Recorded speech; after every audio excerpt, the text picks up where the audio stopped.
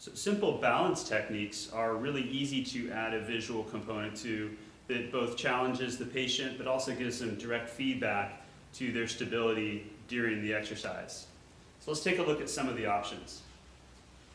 So first we're just going to stand, stare at the center target, and aim the laser at the center.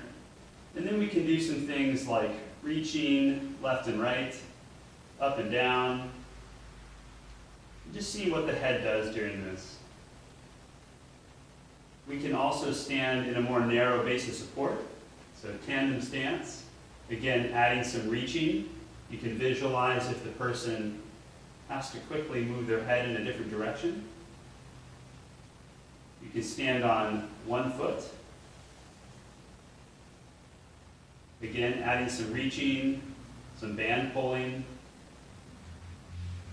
Or you can also use things like a Dynadisc or foam pad to add extra challenge.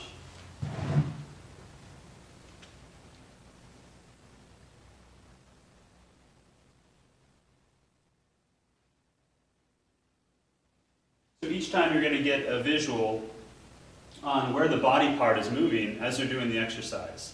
This can also be done around the trunk, waist, chest, wherever you want to put the laser for visual feedback.